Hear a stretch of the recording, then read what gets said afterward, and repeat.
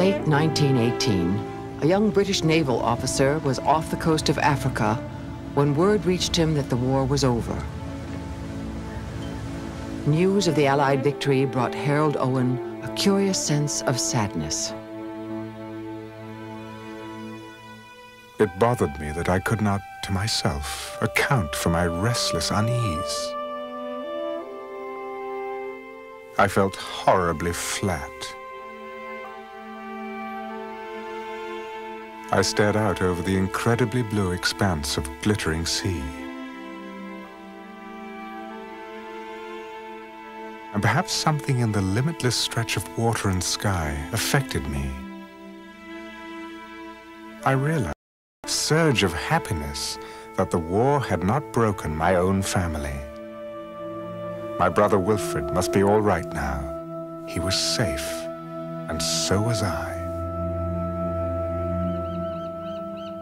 But soon after, as Owen walked to his cabin, he had a premonition about his brother, who had been fighting in France.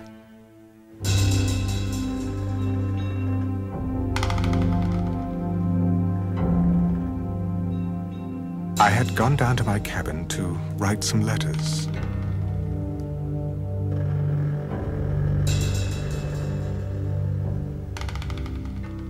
I drew aside the door curtain and stepped inside. I felt shock run through me with appalling force. To my amazement, I saw Wilfred sitting in the chair. I spoke quietly. "Wilfred, how did you get here?" He did not rise, and I saw he was immobile, but his eyes were alive with the familiar look of trying to make me understand.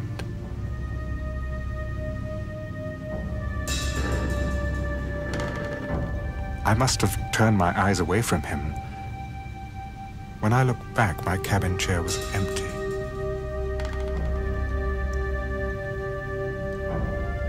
I felt an overpowering sense of absolute loss.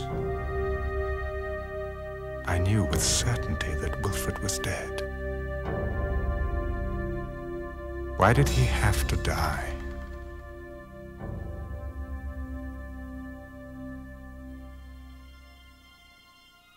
More than a month later, Owen received a letter confirming what he already knew. His brother Wilfred was dead. He had been killed in action in the last week of the war. Harold would be haunted by the question, why, from that day on. The search for an answer would cast a shadow over his life and the lives of an entire generation of survivors. For them, the Great War would be a war without end.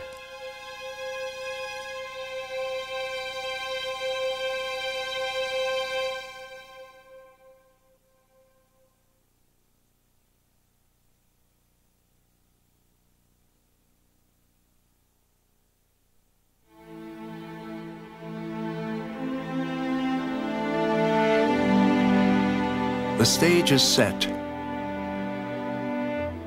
The destiny disclosed. It has come about by no plan of our conceiving, but by the hand of God, who led us into this way. We cannot turn back. The light streams upon the path ahead and nowhere else. Woodrow Wilson had an answer to the question of why so many had died. For him, the Great War was the war to end all wars. His vision of global democracy had met with thunderous applause when he arrived at the Paris Peace Conference at the end of the war. But by the time he left Europe in 1919, most of the cheering crowds were gone. His dreams, too, had been whittled down to their barest essential. A League of Nations to ensure world peace. The League, Wilson declared, was the only way to justify the carnage of the war.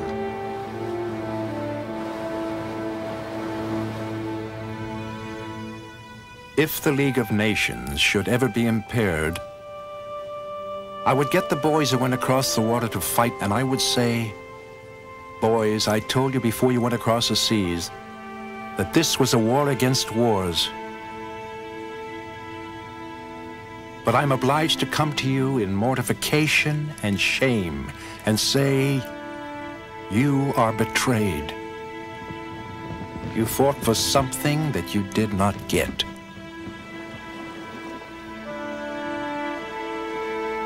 Wilson had decided to risk his political life on the League of Nations. But he lacked enough votes in Congress to pass the treaty. Rather than compromise with his political opponents, he told his wife Edith he would bypass Congress and make an appeal directly to the American public. Towards the end of August, he said that as a last resort, he must go to the country to explain to the people what failure to ratify would mean. This proposed trip was stoutly opposed by Dr. Grayson, his physician, who did not think the president could draw further on his strength without risking disaster.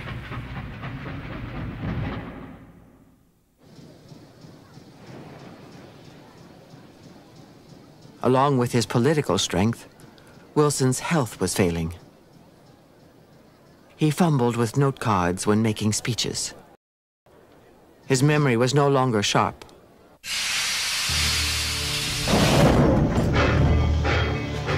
And now he faced a grueling coast-to-coast train tour. But his life mattered little, he told his wife, compared to the treaty. To my dying day, I shall esteem it the crowning privilege of my life to have been permitted to put my name to a document like this. I want to say that this is an unparalleled achievement of thoughtful civilization. The heart of humanity beats in this document. It is a liberation of the peoples and of the human forces of the world.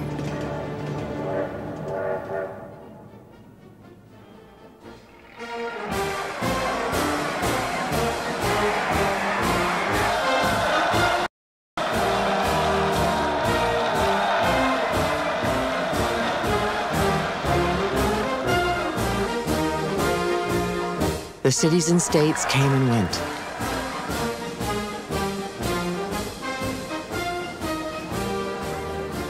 Wilson began to have headaches so severe that he could barely speak. 23 days into the presidential tour, his train pulled out of Pueblo, Colorado. Neither Wilson nor his wife knew it, but he had just made his last public speech. I found him sitting on the side of his bed. He said he had tried to sleep, but the pain had grown unbearable. In the fight of his political life, Wilson was felled by a stroke.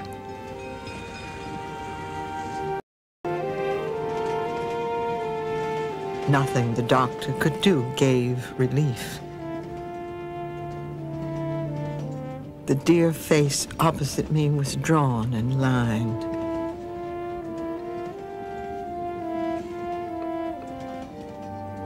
As I sat there watching the dawn break slowly, I felt that life would never be the same.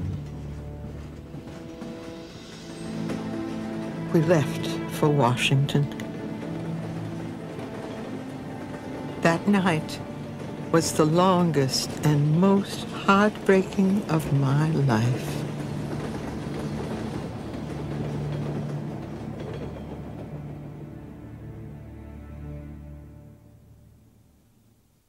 He's stricken with what appears to be, in medical terms, a transient ischemic attack in Colorado. He returns to the White House and has a much larger stroke, apparently, some days after his return. Leaves him partially paralyzed, thick of speech, unable to appear in public for many, many months. And it's in that condition that he has to somehow or other muster his troops for the final battle in the Senate on behalf of the treaty. The White House was reorganized as a hospital.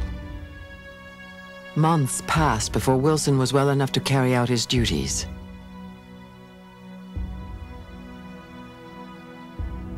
But he made one message clear.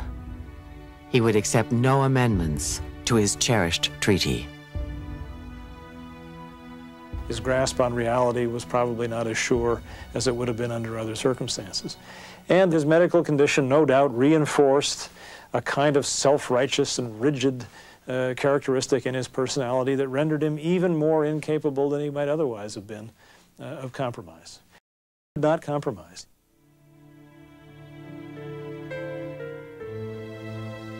The treaty was voted down. The defeat left Wilson's vision of world peace as broken as the president. Wilson served out the rest of his term an invalid.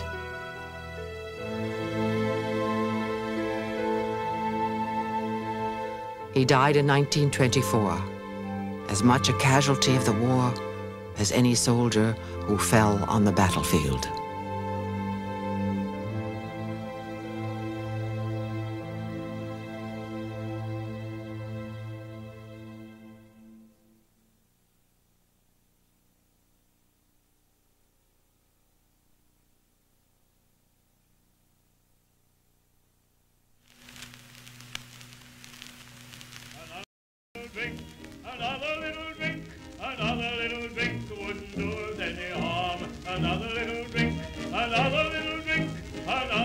We drank farewell to civilization with an air of finality, while Wilmot performed on an upright piano.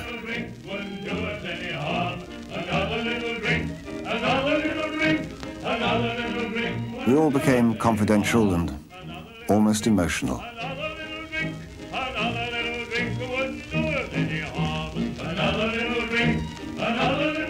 At such a moment as that, the war felt quite a friendly affair.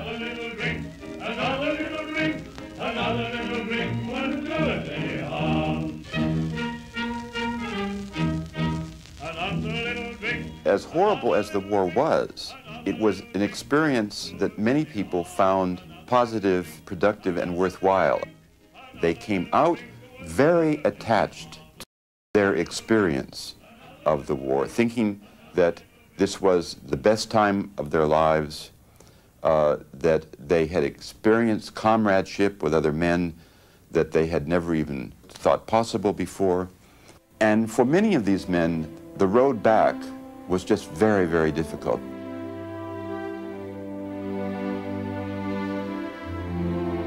The road back was especially difficult for the British poet Siegfried Sassoon. Throughout his life, he would try to write of other things, but he always found himself returning to the war.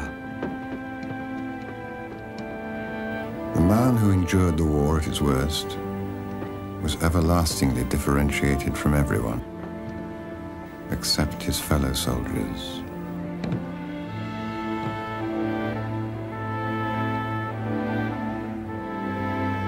Many rarely knew what they had seen.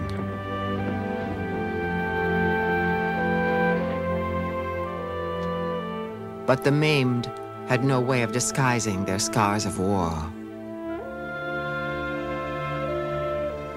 An army of the walking wounded returned home to societies ill-equipped to deal with the traumas of war. An American military film tried to show how even amputees might still enjoy a game of baseball.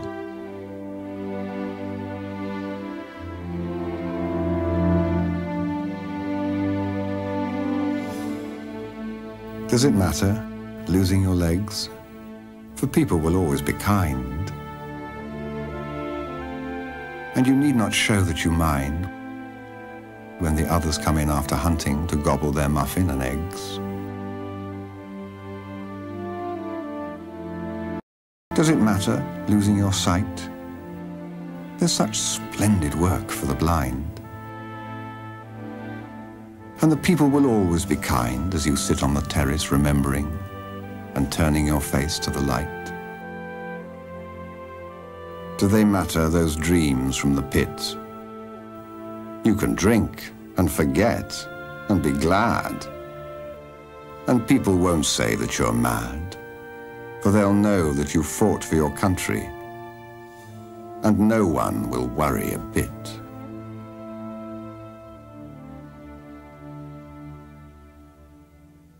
Among the most tragic victims of the war were what the French called the men with broken faces. One who helped these men cope with their injuries was the British orderly Ward Muir.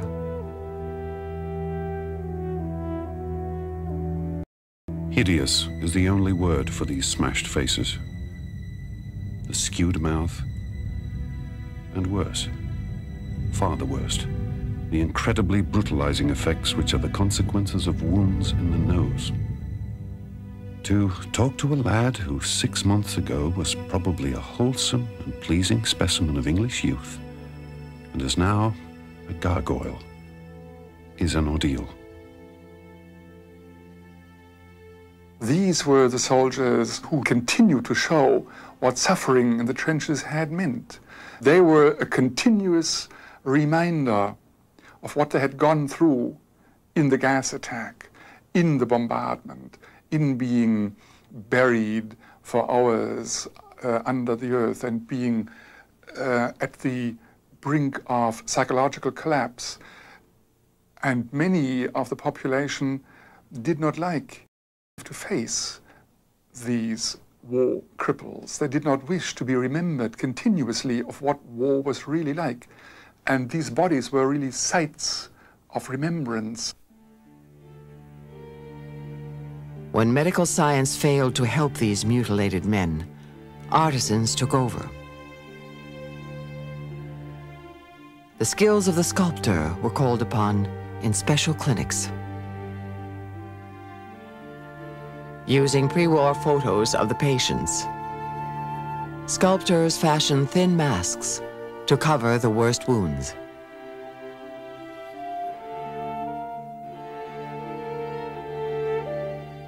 It is difficult to convey a fair impression of the extraordinary sort of precision with which these membrane-like but strong metal masks adhere to the face and cover the grisly gap beneath them.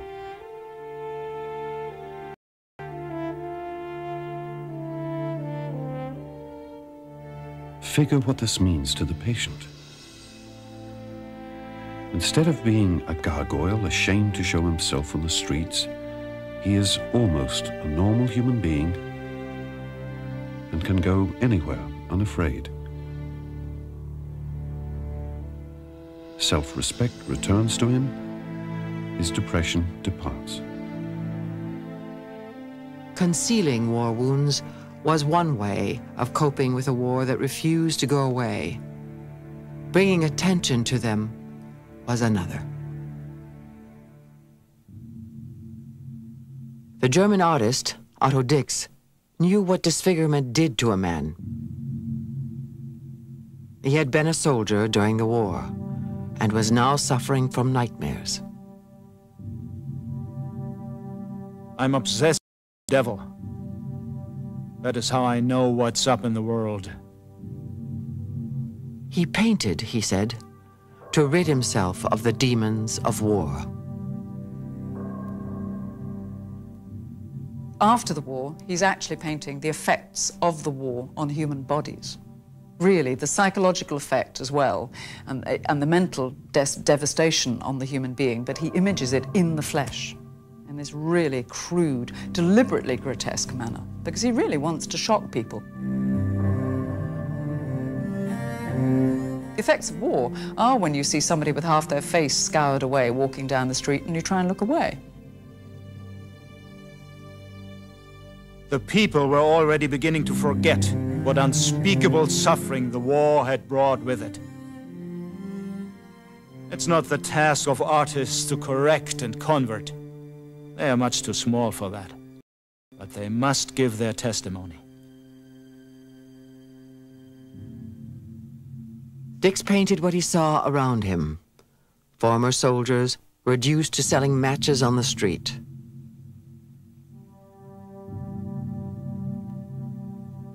Disfigured amputees with horrid head and facial wounds.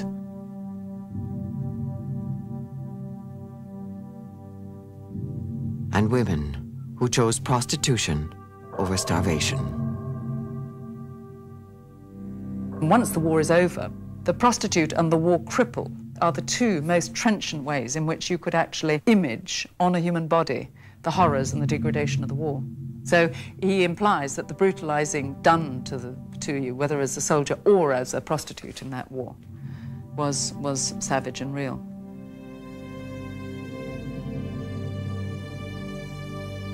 Dix's paintings also document growing feelings of anti-Semitism. In this painting, a German amputee rolls over a pamphlet announcing Juden raus, Jews out. It was another disfigurement plaguing Germany after the war.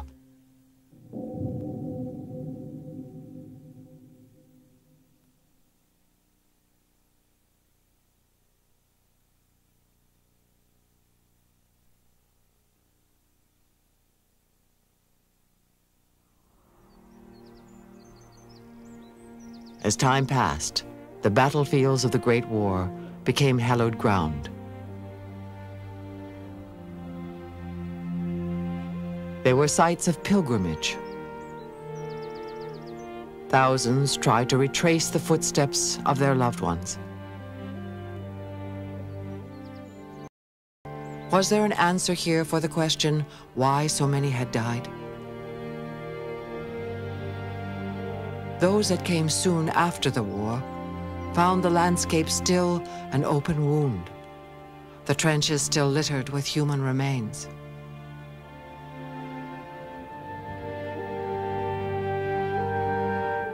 One who wandered across these fields of desolation in 1920 was the British journalist Stephen Graham. The stagnancy has not dried up, but festers still in the black rot below the rushes. Double shell holes, charred ground, great pits. What is it now? The abode of rats, lizards, weasels, unexploded stick bombs, rusty grog bottles. Helmets lie there still in plenty. There are broken rifles. There are graves. Death and the ruins completely outweigh the living. There is a pull from the other world. What, Graham asked, had it all meant? The enormity of the destruction and death. Like a modern Hamlet, he found the answers elusive.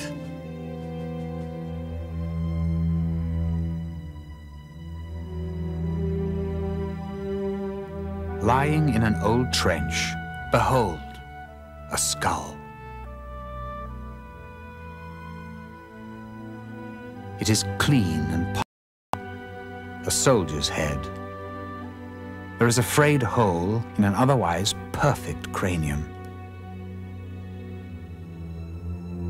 The simplest way to pick it up would be to put a finger in the eye hole and lift it.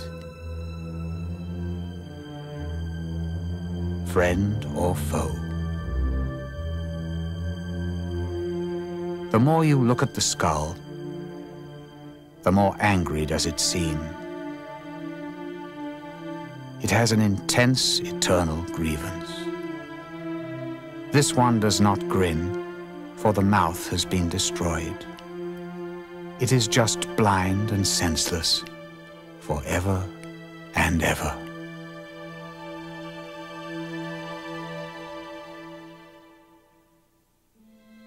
By 1922, the battlefields were cleared and national cemeteries for the dead of the Great War were created.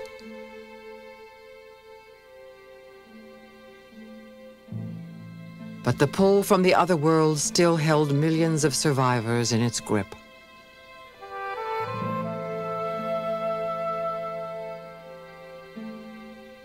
One was Katie Kollwitz, one of the great artists of her time.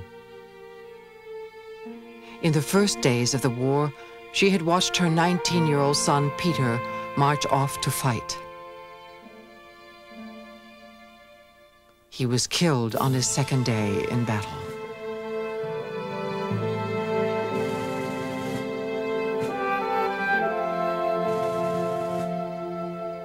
I knew it all even then.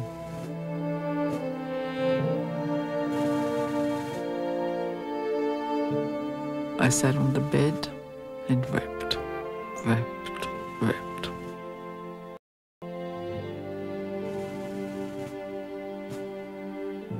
Where do all these women find the courage to send their dear ones to the front to face the guns, when they have watched over them all their lives with loving care?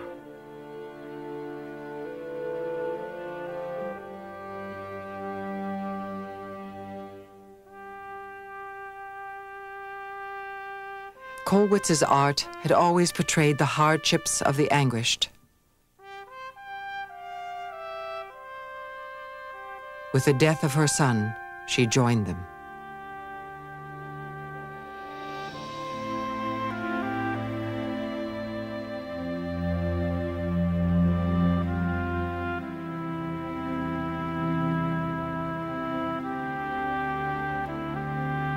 She tried to express her grief by creating a monument to her dead son.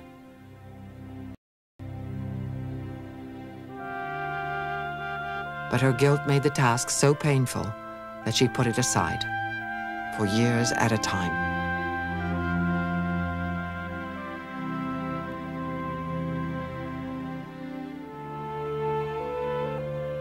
Is it a break of faith with you, Peter, if I can only see madness in this war? But I shall do this work for you and for the others. Dear Peter, I ask you then to be around me, help me, show yourself to me.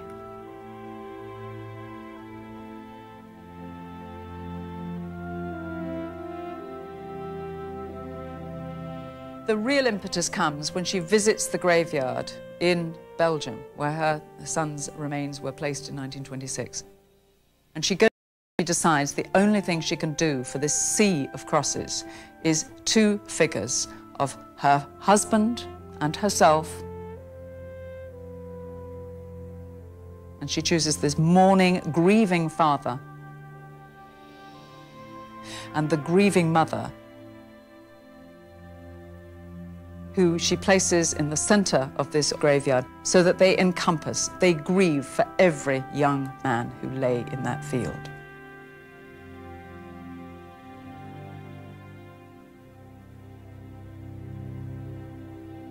And when she goes to install it in 1932, she describes in a letter home how she goes to look at it, then she goes to her son's grave, and then she walks back to her own image and she weeps, and she strokes the cheeks of the figure she's carved to look like herself with her own tears. And it seems to me that that reconciliation, that redemption is what that statue's about.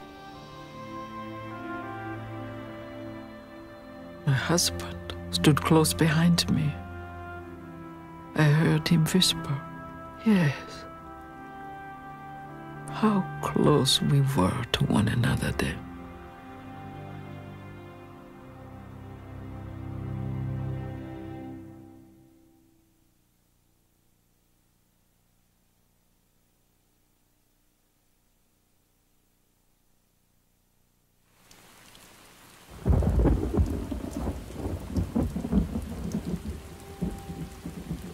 Katie Kollwitz could visit her son's grave.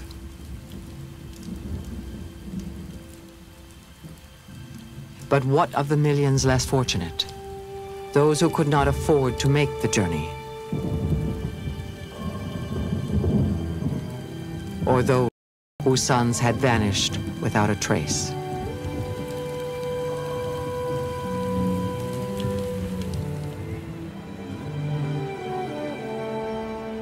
In Britain, the government's solution was the unveiling of a memorial in the heart of London, an empty tomb called the Cenotaph.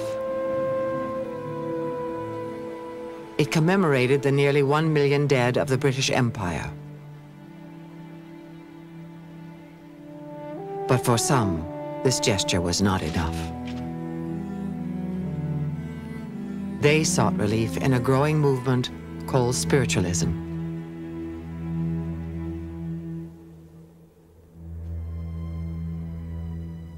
In the presence of an agonized world, hearing every day of the deaths of the flower of our race and the first promise of their unfulfilled youth, seeing around one the wives and mothers who had no clear conception where their loved ones had gone, I seemed suddenly to see that it was really something tremendous, a breaking down of the walls between two worlds, a direct, undeniable message from beyond, a call of hope and of guidance to the human race at the time of its deepest affliction.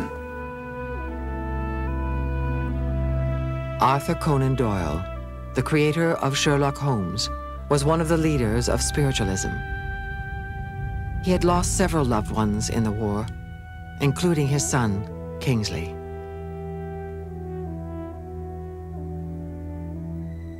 Like others, Conan Doyle found hope in the possibility of communication with the dead.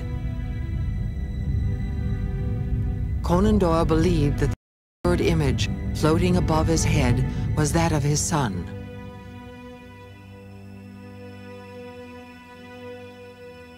In the wake of the Great War, millions were caught up in the spiritualist resurgence.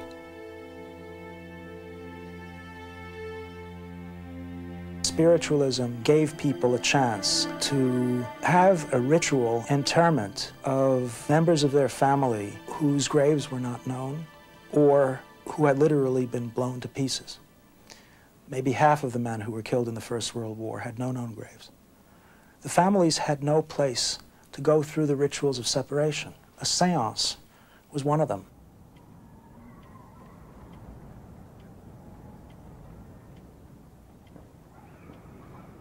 Six of us, all personal friends, sat in a semicircle.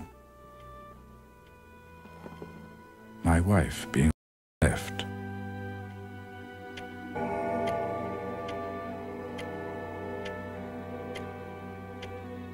Presently, a voice came quite close to my face.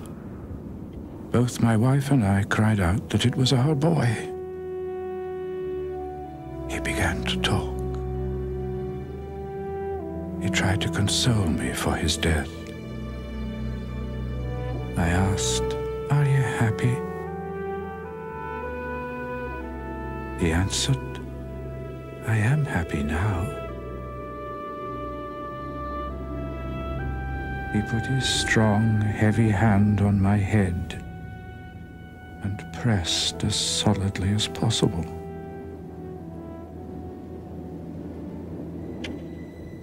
And I can assure you that he left me a good deal happier than he found me. Communicating with the dead was the way Conan Doyle dealt with his pain. He gave up writing Sherlock Holmes stories altogether, but he never escaped the shadow of loss.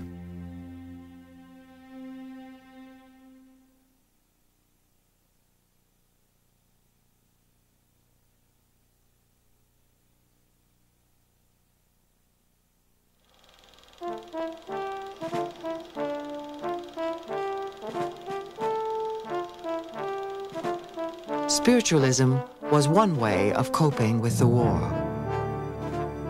The new medium of motion pictures was another. And in its own way, the cinema was also able to raise the dead. Most portrayals of the war were pure spectacle, but powerful statements also made. One of the first was a French film, J'accuse, I accuse. The director was Abel Gance. Because of bad health, he was turned down for military service, while many of his friends died on the battlefield. He decided to express his anger by making a film even as the war was still being fought. Remarkably, Gance had the help of the French army.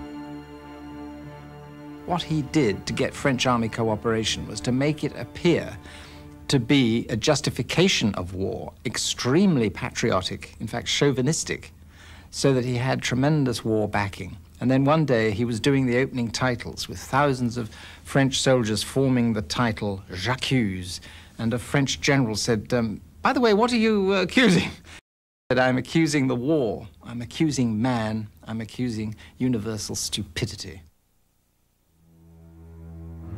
The film's hero, like Gance himself, was horrified by the war. While standing in a cemetery, he witnesses the dead rise from their graves. Not to comfort the living, but to pass judgment on them.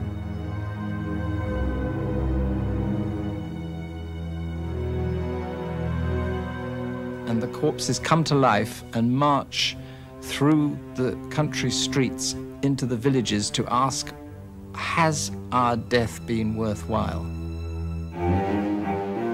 And the hero runs terrified ahead of them, warning the inhabitants, grabbing them and saying, for God's sake, what have you been doing since your husband died? You know, how many men have you been living with? You're going to your husband any minute.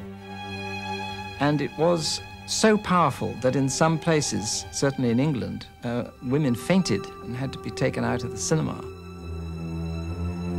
These ghosts were not actors. They were actual soldiers on furlough. Gance called his cast the dead on leave. After filming the movie, many of these men died in battle. These haunting images are the last visual memories of them.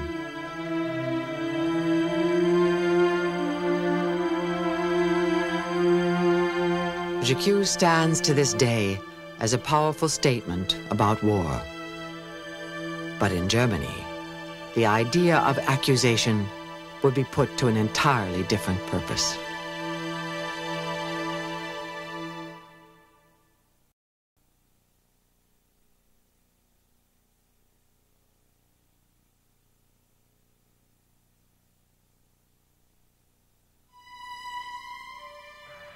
The march home from the war was a lingering, bitter memory for German soldiers. They had come back as an army, defeated but unbowed. Many believed they had been betrayed at home, stabbed in the back. In the last days of the war, a young corporal was recovering in a hospital. Adolf Hitler had been gassed and was temporarily blinded.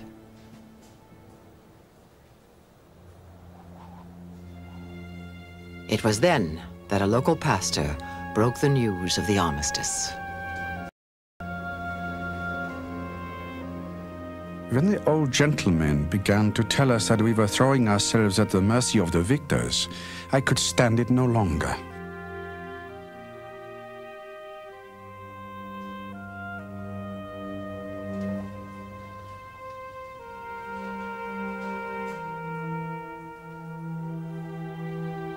I tottered and groped my way back to the dormitory, threw myself on my bunk and dug my burning head into my blanket and pillow. And so it had all been in vain. In vain, all the sacrifices and privations. In vain, the hunger and thirst of months which were often endless. In vain, the deaths of 2 million who died. Was this the meaning of the sacrifice which the German mother made to the fatherland when with sore heart she let her best-loved boys march off, never to see them again? Hatred grew in me. Hatred for those responsible for this deed. In the days that followed, my own fate became known to me. I decided to go into politics.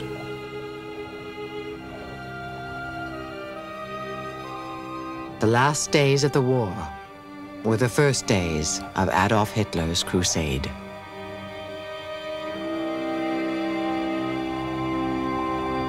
The war is a turning point, and as he sits there in 1918, eyes swathed in bandages, hearing that Germany has lost the war, he is absolutely mesmerized and appalled and dumbstruck that this could have happened. The political career thereafter is, in some ways, it begins almost immediately, an attempt to find those responsible, the November criminals, for the stab in the back. Would not the graves of all the hundreds of thousands open? The graves of those who with faith in the fatherland had marched forth, never to return? Would they not open and send the silent mud and blood-covered heroes back as spirits of vengeance to the homeland which had cheated them with such mockery? It's absolutely impossible to understand Hitler without the First World War. He was a creature of the war. He embodies so many characteristics of the generation of 1914. He was driven by the same sort of nostalgia for the experience of the trenches, for the comradeship of the trenches. Hitler reveled in the memory of the Great War. His first political allies were fellow veterans. Among them, the former commander of Germany's army, Erich Ludendorff. What these old soldiers shared was the conviction that it was not the army that had lost the war, but Germans at home. Hitler provided the scapegoat. Jewish radicals who had sparked revolution during and after the war.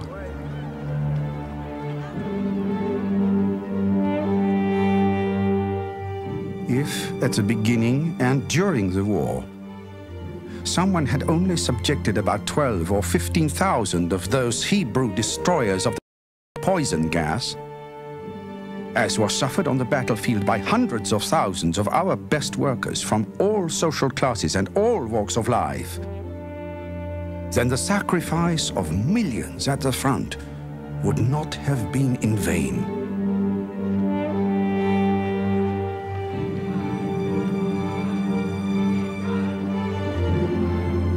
Hitler came to power in 1933.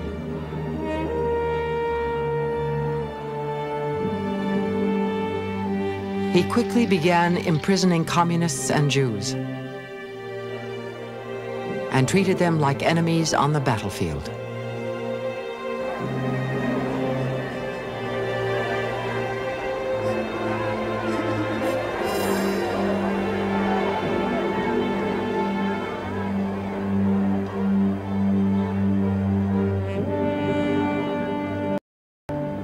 Hitler could not have done what he did without the First World War. It isn't the Second World War that created images of piles of bodies being shoveled into trenches. It's the First World War. So as it were, what was thinkable, what was imaginable about human brutality changed between 1914 and 1918. And without that shifting of perspective, in my view, the worst events of the Second World War would not have been possible. The clear red blood of Germany had to flow, declared one Nazi, until the country was purified.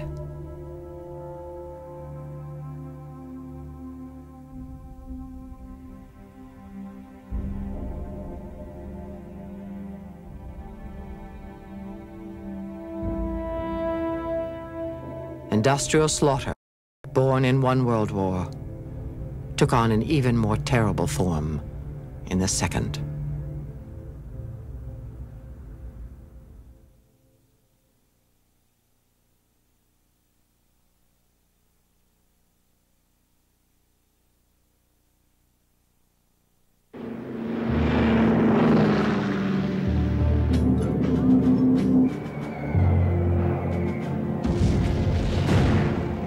In the midst of the Second World War,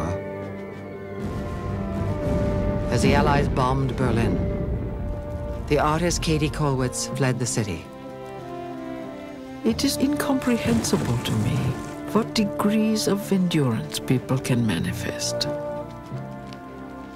In days to come, people will hardly understand this age. If the First World War began blurring the distinction between military and civilian targets, the Second World War erased it. For both sides, the bombing of cities became commonplace. What a difference between now and 1914. People have been transformed so that they have this capacity for endurance. Worst of all is that every war already carries within the war that will answer it.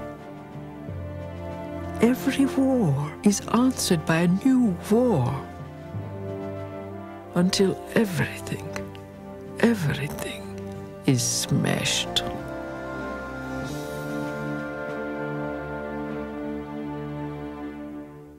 Six days before her death in 1945, Katie wrote her last letter.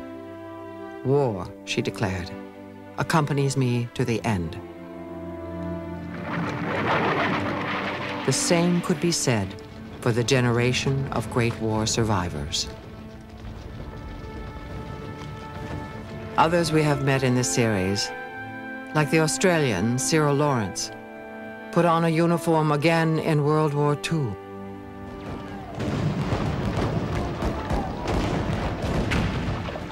So did the Frenchman Henri Desaigneaux. The survivor of Verdun lived to see the liberation of France. Otto Dix was drafted into the German Civil Guard. He was captured by the French and survived the war. Harry Truman, who had fired the last shots of the First World War, also gave the command to drop the atomic bomb on Japan, ending the Second. Vera Brittain became a pacifist. She took the unpopular stand of opposing strategic bombing in the Second World War. The former Kaiser Wilhelm II died in the midst of World War II.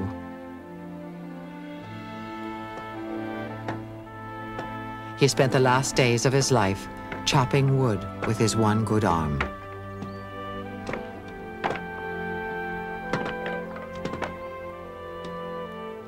Siegfried Sassoon continued to revisit the trenches of the Great War in his poetry and prose. He died in 1967, still a soldier in his mind and his memories. He couldn't forget, but feared the rest of us would.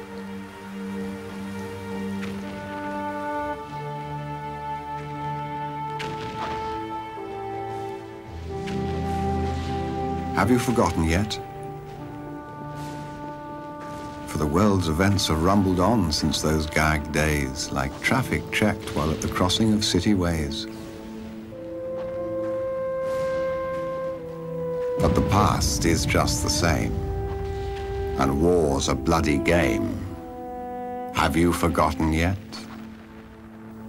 Look down and swear by the slain of the war that you'll never forget.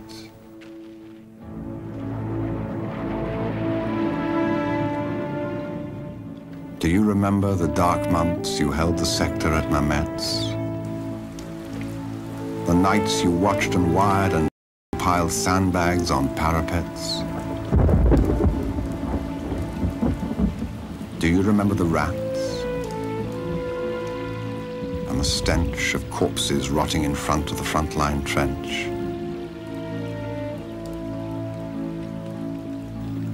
And dawn coming, dirty white, and chill with a hopeless rain?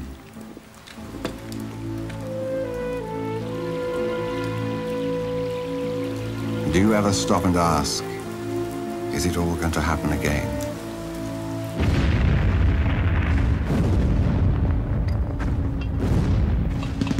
Do you remember that hour of din before the attack?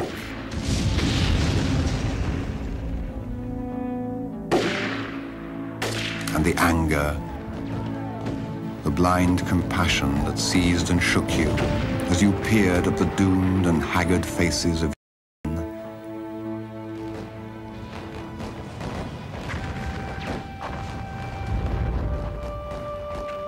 Do you remember the stretcher cases lurching back, with dying eyes and lolling heads? Those ashen grey masks of the lads who once were keen and kind and gay.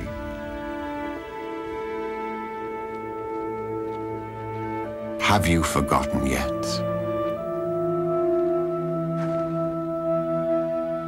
Look up and swear by the green of the spring that you'll never forget.